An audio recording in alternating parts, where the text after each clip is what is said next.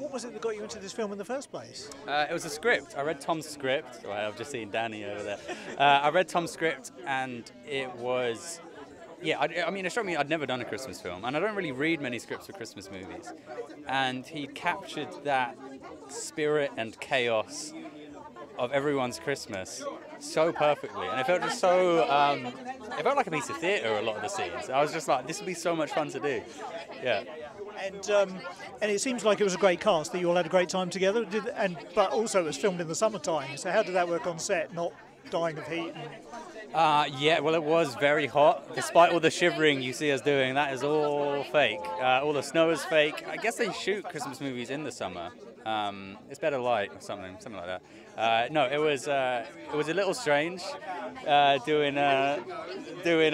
singing Christmas carols and like cracking crackers in the middle of August.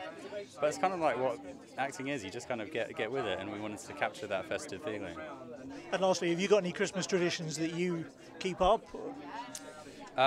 We love our games. My family are very competitive. We love our board games. We love all sorts of things. That's what Boxing Day is. It's the games day. Whoever's got board games on Christmas and unwrap them, we spend Boxing Day playing them. I hope you have a fantastic Christmas, and thanks so much for spending your time. Merci.